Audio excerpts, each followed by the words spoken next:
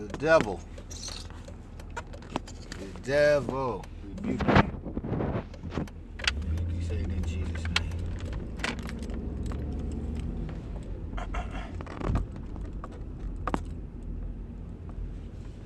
Hey, peace and blessings, sis. Peace and blessings.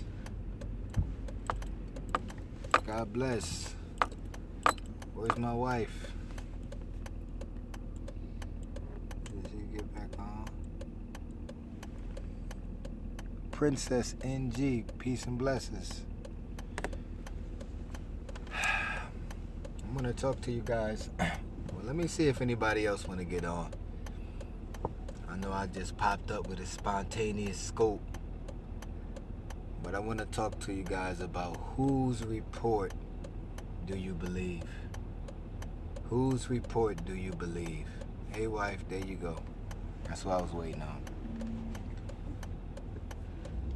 When I mean report, I mean like the news. You know, when you work with the news, you know, a person that works with the news, what do they call them? A news reporter. So they report current events. They report different information, happenings, what's going on. You know, if there's any changes, what's happening in laws, politics, business. So when we say whose report do you believe? Whose news do you believe? You know, when Jesus came into the earth, the Bible says that angels appeared to shepherds and they made an announcement.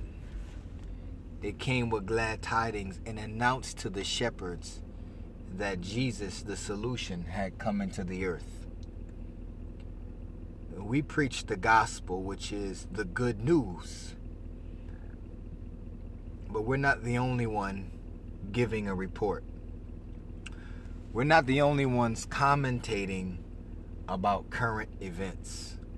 We're not the only ones giving our opinions or updates or news reports about what's going on in the world today.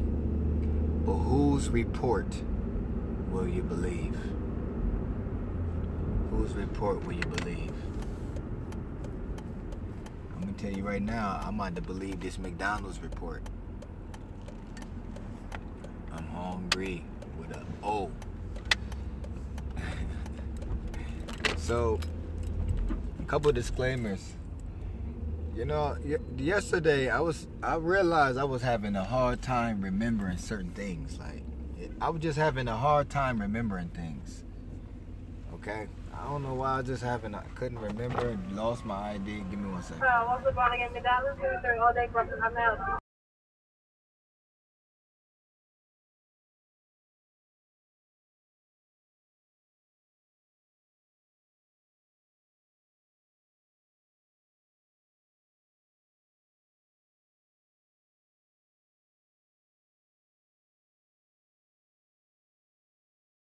A Sprite.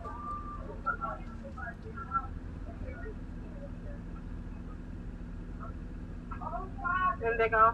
That's it. You saw 659. You can close the first window. So, I'm just going to talk about a couple things. So yesterday, how you doing?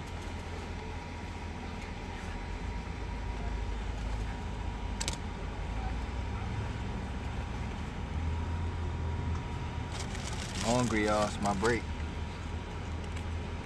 So yesterday, right? I was asking God, how can I sharpen my memory? How can I sharpen my memory? Like, you know, I used to be able to. It's good. Yeah. Can I get a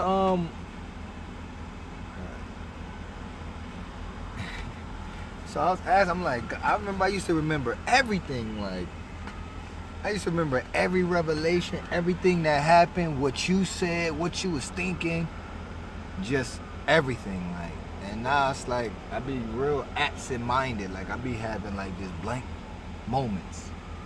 So I'm like, God, what is going on? Am I getting old? You know, you said that your spirit will bring it into remembrance.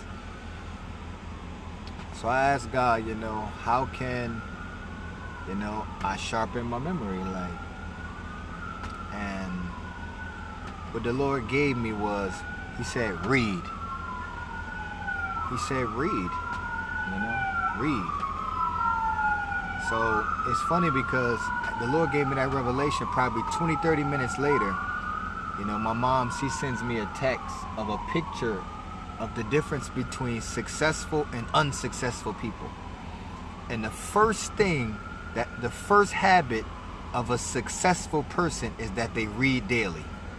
I was like, okay, God, amen. That was the confirmation. Then I get on Facebook, and one of my Facebook friends was like, you know what, man?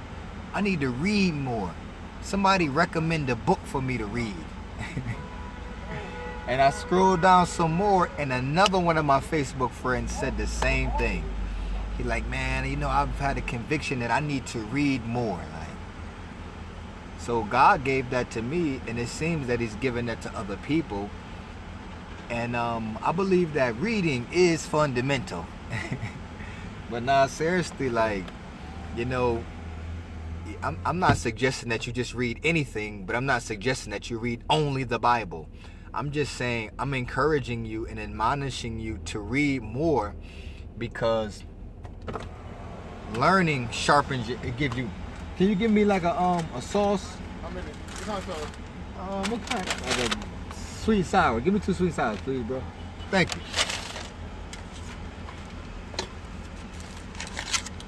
So I don't know if it may be the service. Forgive me, y'all. Thank you, my brother. Have a good one. So, God was just telling me how reading sharpens your brain power, like. It sharpens your brain function. Just reading, like. You be able to sharpen your mind, like. Just learning, like. And I can't remember. The last time I probably read is the book Shamar gave me a long time ago, like. Besides reading the Bible here and there. But it's been a while since I actually read through a book. And I say that to my own shame. So that was the advice and it's funny, I'm saying that because probably a week ago, I was talking with the wife about this, and I was like, you know what? We should read as a family. Like, we should just have like a half hour of our day, and we just all sit down and read, like.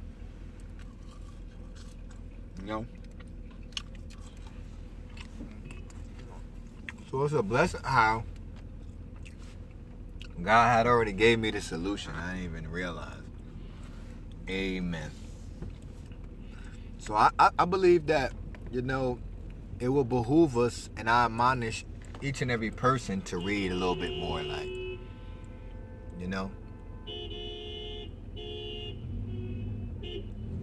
I'm believing to come to a place where, just getting started off, I want to read at least one book a month.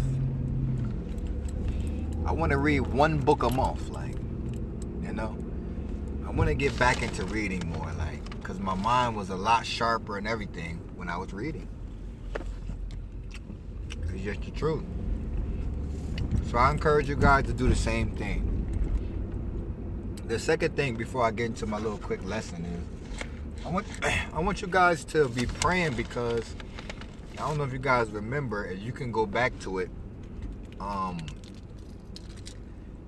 the lesson I did called Oils. And I talked about how God told me the locusts are coming.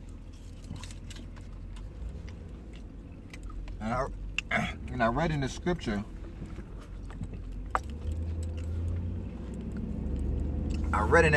in Revelation about the locusts, how the Bible says that the people would want to die, but they wouldn't die, like, and they talk about the locusts being like, they had armor and weapons and all of that. So I didn't know exactly how it's going to manifest, but obviously it's some type of warfare. But it says that they're going to hurt people so bad that people are going to want to die, but they can't die. And as I listened to that message again yesterday, the Holy Spirit put these words in my mind. Biological warfare. Biological warfare. So biological warfare is basically when they use a weapon that makes people sick and stuff like that. For instance, you remember, as a weapon against America, the quote-unquote terrorists was putting anthrax in the mail. So you open up your mail and it's anthrax in there and you get sick and some people died and everything. So that's an example of biological warfare. Now I don't know if that necessarily means that the government is going to do it. It doesn't matter if the government is going to do it or if Satan himself is going to do it. Like what I believe is that it's going to be some type of plague or strong sickness that's going to come. But it's really a biological warfare. I just believe that. That's just what the Lord He told me, biological warfare. So I just believe it. I just believe it. So I'm sharing that because just be praying, Add that to your prayer list and just be praying, that God will keep us safe, keep the people of God safe, and that all things will work together for the good. Amen.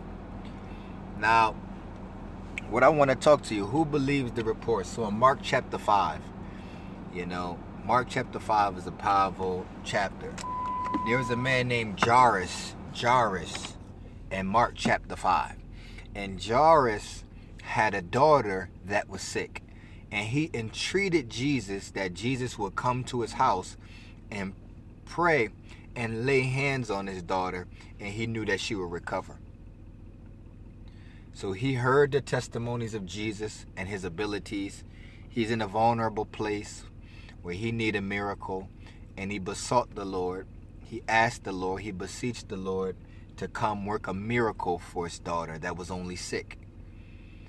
So Jairus and Jesus said, amen. Jesus said, okay, I'll do it. So Jesus followed, that's a revelation. Jesus said, okay, I'll do it. So somebody, you're trying to believe God for something and you're unsure, but I feel like for somebody, Jesus is saying, okay, I'm going to do it. So Jesus and Jairus, they started walking to Jairus' home. While they're walking, the woman with the issue of blood touches Jesus while they're on the way. While they're on the way for Jesus to do a miracle in Jairus' family. He stopped and did a miracle for someone else. Someone else's faith halted Jesus in the process of doing a miracle for Jairus. And Jesus did a miracle for this lady. Then, after he did the miracle for this lady, the Bible says that rulers of the synagogues, which was the religious leaders, a ruler of the synagogue came to Jesus and Jairus and said, listen, Jesus, it's no point in you keep teaching this stuff, and there's no point of you going to Jairus' house because his daughter is dead. And the Bible says that Jesus Jesus did not receive his words, but spoke against them. I had a Bible in my car now. I don't know. I was probably in the back. In this Mark chapter 5, you could check me out. The Bible says that Jesus did not consider his words. And then Jesus spoke words against his words. Jesus said, fear not, believe only. Believe only. Whose report will you believe? I feel like that message, me and my brother was talking about this morning. I feel like this message is prophetic in that, most of us are like Jairus, We asked the Lord, we besought the Lord, we prayed, we sought Jesus. And we believe that we got a confirmation that Jesus would be true to his word, that Jesus would work a miracle on our behalf, that Jesus would change our sick situation, our corrupted situation, our perverted situation, our unhealthy situations. Just like Jairus had a daughter that was sick. Many of us have relationships and situations and connections and tribulations, and we're You know, many of our hope is deferred and our heart is sick because of disappointment. We all, like Jairus, we got situations that we need Jesus to come and heal, Jesus to come and restore, Jesus to come and do a miracle. I know I do. You know, I know I do. Now, while Jesus was en route of doing the miracle, there was a delay because he stopped to do a miracle for somebody else. Now, we the Jairus, and we're walking with Jesus. We're en route of seeing our miracle happen. We're en route of getting our breakthrough. Jesus is the word of God. So we walking with the word. We're walking with the promise. We're walking with the prophetic revelations that have been spoken. We're walking with these things, but sometimes there's a delay, and we don't understand why there's a delay. But sometimes there's a delay because somebody else is pulling on Jesus too. And Jesus stops to minister to somebody else.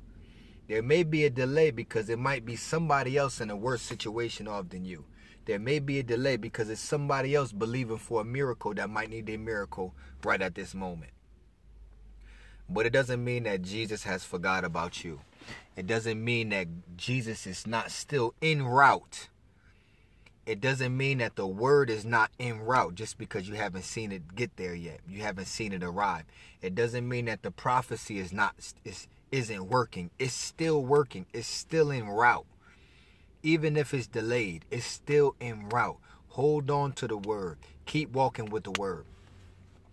Now, the next thing happened was while they were en route, somebody came with news. Somebody came with a report different than what Jesus said in the beginning. They said, listen, it's no point to keep talking. It's no point, Jesus, you keep trying to minister this foolishness.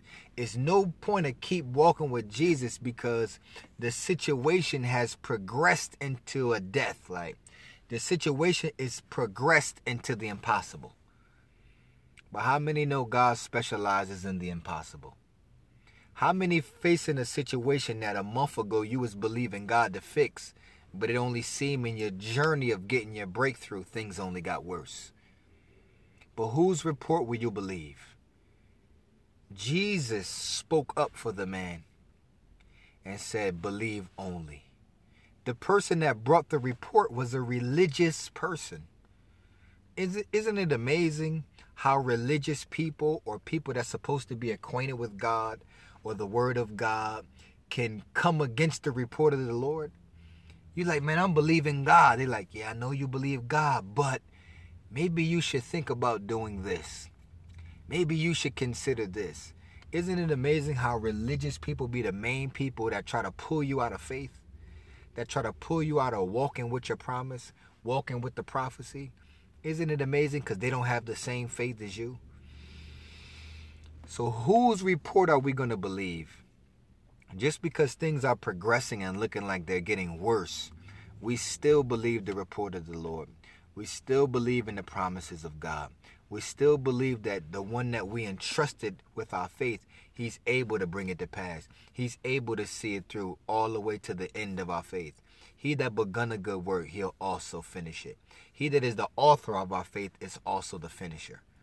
So let's not allow someone else's report, get us to not believe that Jesus is able to finish what he started.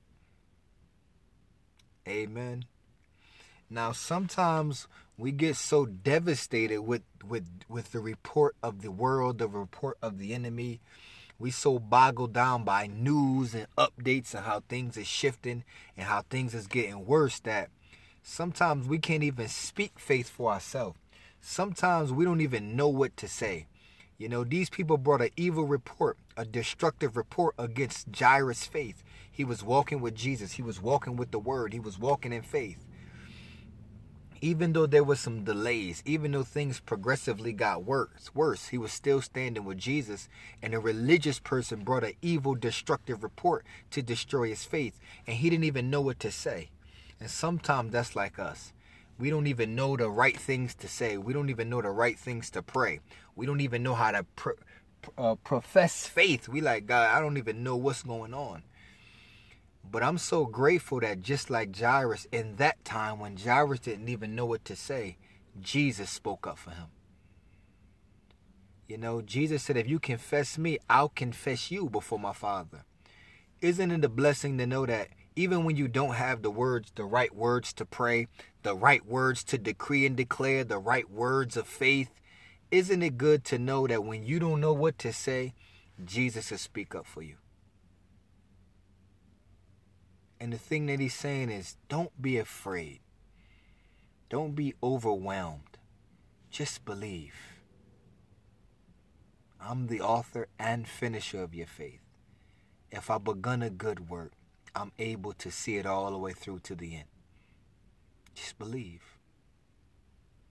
Just believe. Whose report will you believe? Romans chapter 10.